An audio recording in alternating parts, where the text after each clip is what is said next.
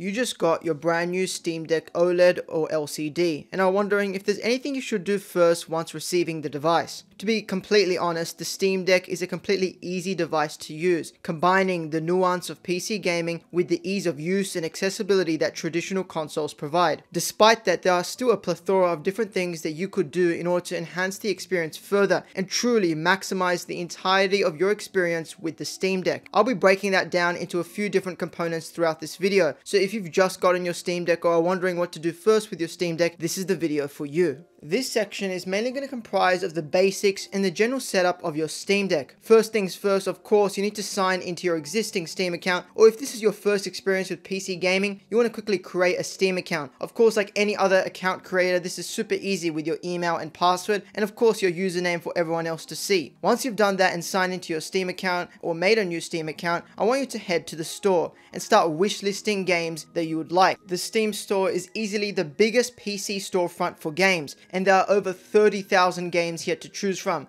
all the big games such as Cyberpunk 2077, Red Dead Redemption 2, and Jedi Survivor. You even got indie hits such as Hollow Knight and so forth. There are so many games to choose from here, and I believe no matter what your taste is in games, you're going to find something here to enjoy on the Steam store. Once you've clicked through and looked at different games in the store, you want to head on over to your wish list. So once you've wishlisted your games from the store, you can head on to your wish list, which will show all of your wishlisted games, as well as if they're discounted or not and their current price. Because the Steam Autumn sale is currently on, there is a bunch of games on sale, with many of your favorites probably going to be on sale at the moment. So if you haven't picked up games for your Steam account, this is probably the best time to do so. Just a quick note, but I'm not going to really delve into it. If you press the Steam button on your Steam Deck, you can navigate onto the desktop mode, which is basically the version of Windows, for example, on this handheld. This is where you can go to different browsers and whatnot and do a bit more complicated things. But if you're just wanting to play games purely on the Steam Deck and not mess around with anything else,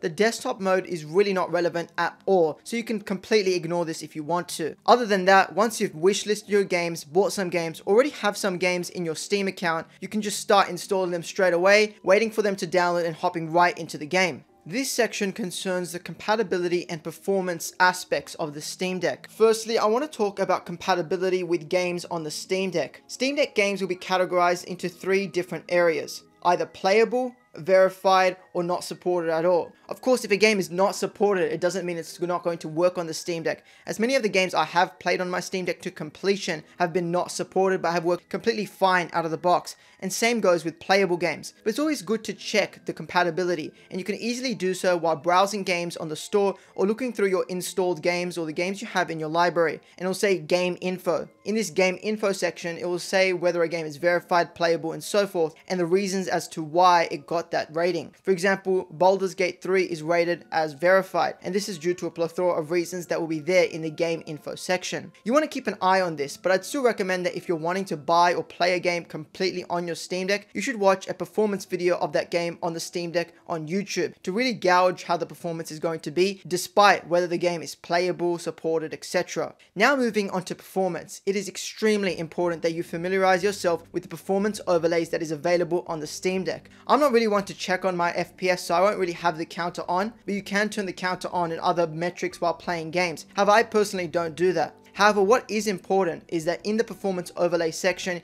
you can customize the TDP limit. TDP limit is essentially the power usage of your Steam Deck. The lower this is when you're playing a certain game, the more battery life you will get. However, if you're playing a really demanding game such as Red Dead Redemption 2, you probably want to crank this up almost to the maximum, which I usually do. But you're still going to get 2 to 3 hours of battery life depending on how you tailor your settings within the game as well. So the TDP limit, there's no real one solution for all. You really just have to mess around with it with the different games you play and tailor it to your liking. Other than that, you can also change the FPS limit, which is important, as if you can't hit 60 FPS in a game but would like a smooth 30 FPS, you can add that here, or you can even do 40 FPS if you'd like. Overall, the performance and compatibility aspects of the Steam Deck are extremely important, and I really recommend that you familiarize yourself with these components, as you'll be seeing these as you play through your games on your Steam Deck.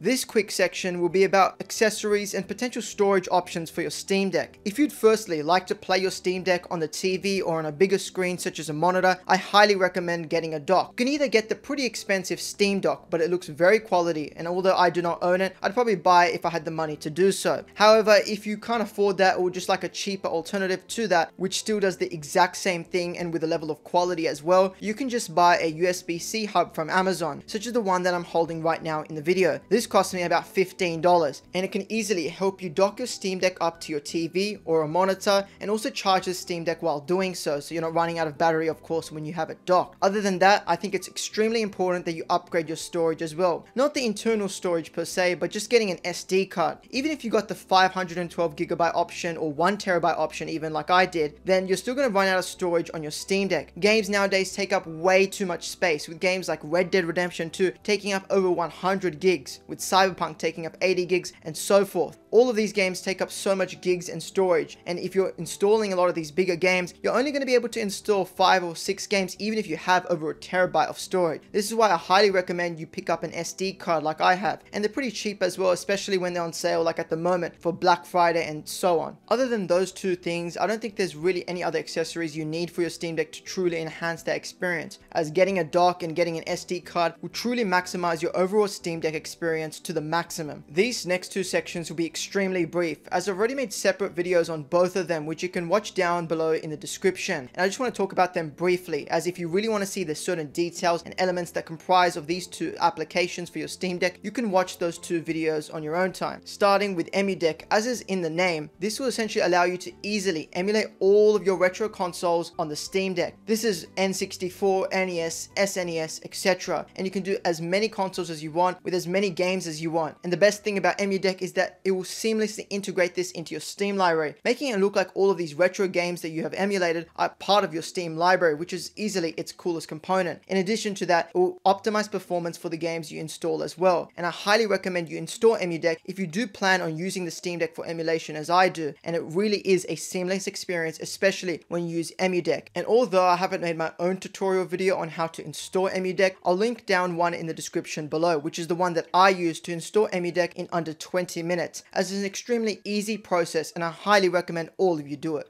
Now, the last thing I want to talk about is something called Deckyloader. This is essentially a marketplace or an application that will allow you to add a bunch of plugins onto your Steam Deck. As you can see on my Steam Deck throughout the video, it looks very customized and isn't exactly how it is when you originally get your Steam Deck. You can do all of this customization to your liking through Deckyloader and installing all of the different plugins that it has to offer. I also, of course, as mentioned earlier, do have a separate video on this, which I also show how you can install this in under 2 minutes. So I highly recommend you watch that video if you are interested in installing different plugins on your Steam Deck. Deckyloader is an awesome tool, and I highly recommend that if you really want to customize your experience on the Steam Deck and make it look exactly like how you want in terms of the user interface and so much more, I highly recommend you watch that video and install Deckyloader for yourself. And that's pretty much it for the video. None of these tips that I've given throughout this video are strictly necessary in order to truly enjoy your Steam Deck. Rather, doing these will really enhance your experience and really maximize it so you get everything you can out of your Steam Deck. If there's anything I'm missing, if you do have a Steam Deck, please comment down below. And if there's any questions any of you have about the Steam Deck setup or anything mentioned throughout this video, please drop a comment down below and I'll try to respond to you. Other than that, I think it's time you install some games on your Steam Deck and start enjoying your Steam Deck to its fullest extent. Anyway, that's all from me for today's video. I hope you all did enjoy this video. If you did, consider subbing to the channel and dropping a like, and I'll see you all in the next one. Peace.